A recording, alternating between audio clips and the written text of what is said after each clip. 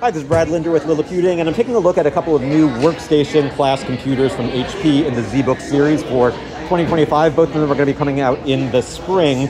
And first we've got a laptop, which is called the HP ZBook Ultra 14 G1a. And we've also got a mini PC, which is the HP Z2 Mini G1a. So the Mini and the Ultra G1 means sort of the new generation 1, and the A stands for AMD, and both of these are going to have the latest AMD Strix Halo processors on the inside. Stay tuned for more details about those specific processor options. But starting at about $1,200, starting at around $1,400 or $1,500, these are going to be true workstation class computers that have up to 128 gigabytes of unified memory, and up to 96 gigabytes of that can be dedicated to video. So in the past, sometimes when you looked at a sort of relatively thin and light laptop that was called a mobile workstation, there were some sacrifices that had to be made in terms of what kind of power and performance you put in there. But we've got in this one a desktop class processor with a TDP default of about 55 watts, up to 14 hours of battery life according to MobileMark for light usage, a lot less for heavy usage obviously, but it is going to have sort of that desktop class GPU and CPU performance. Whereas in here we've got similar processor options, but they're going to be able to run at 120 watts, giving you better sort of long-term performance. And a couple of other benefits, including 2 M2 slots for up to a total of 8 terabytes of storage, compared with a single slot for up to 4 terabytes of storage here. Again, they both support up to 128 gigabytes of memory. Taking a quick look around this computer, it is a relatively thin and light computer given the kind of power we're talking about. It's got a 14-inch display, it weighs 3.5 pounds, it's got an aluminum and magnesium alloy build, and we've got a pretty nice set of ports here, including 2 USB 4 ports, 40 Gbps on one side, a headset jack, and Ethernet. And on the other side, we've got another USB 4 port plus a full-size USB 3.2 Type A port.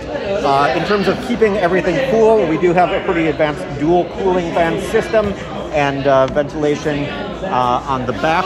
So you can sort of see that everything, well, in this lighting it's a little tricky to see, and it's behind the display here. But basically, air comes up through the bottom and goes out through the back. We've got top firing speakers here and full-size keyboard, and we're looking at a matte display on this particular model as well. It's pretty nice. It feels really pretty solid. It's been through mil-spec testing for durability, and overall it's a nice looking little laptop that I think does live up to sort of the mobile workstation. When we're looking over here at the Mini G1a, the Z2 Mini G1a, it is substantially heavier. It's kind of hard to lift, but it also is one that can be positioned in multiple formats, so you can put it on its side. This is a pre-production model, so this won't work, but you can actually tilt the HP logo when it is on its side so that it looks better in that mode. And it can also be mounted to the back of a display if you want to sort of put it there. Taking a look at the back, we've got here 2 USB 4 ports, 4 USB 3.2 Type A ports, 2 display ports, and a 2.5 gigabit Ethernet port. And up here, 2 configurable ports that can be, right now we're looking at them with 2 sorts of LAN ports, but they can be configured with fiber, HDMI, sort of anything else that you need in there. And then on the top, we've also got then another USB Type 4 port and a USB 3.2 port and a headset jack.